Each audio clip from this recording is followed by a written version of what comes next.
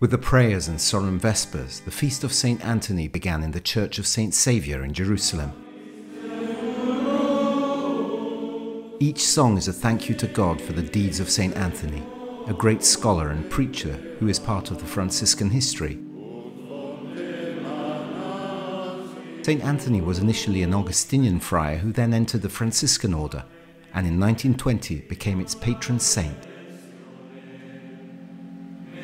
Sant'Antonio è uno di noi, è un frate minore, e per noi frati della custodia. Saint Anthony is one of us. He is a friar minor, and to us friars of the custody of the Holy Land he is particularly dear and close, because in addition to the devotion of the friars minor to Saint Anthony, he was chosen as patron and defender of the custody, and it happened at a very difficult time for the life of the custody itself, when all of the friars risked being expelled from the Holy Land. Molto difficili per la vita della custodia, quando I frati rischiavano di essere espulsi tutti quanti dalla Terra Santa.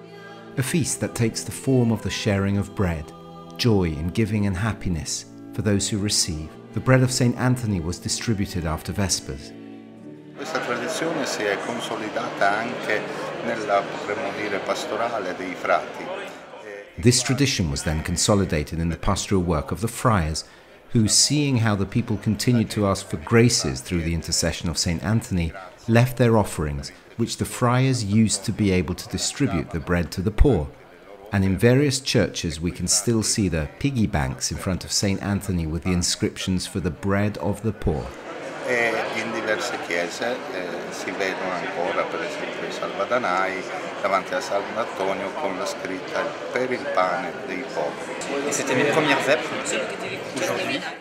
I really liked the first Vespers. I love this Franciscan devotion. Dévotion, j'aime beaucoup la dévotion que portent les franciscains pour Saint Antoine. On Thursday the 13th, the solemn Mass was presided over by Brother Patron, Custos of the Holy Land, in the presence of other religious authorities. In his homily, the Custos wanted to emphasize the preaching and social role of Saint Anthony.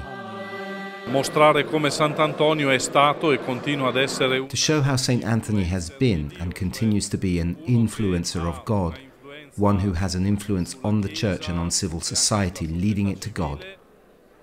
And Anthony received this through the preaching and example of holiness of his life. Attraverso la predicazione e l'esempio di santità della sua vita.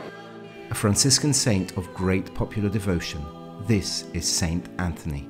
The Mass of Saint Anthony is very important for us because he is the patron saint of the custody where we work. But even if we couldn't work, it is important for our family.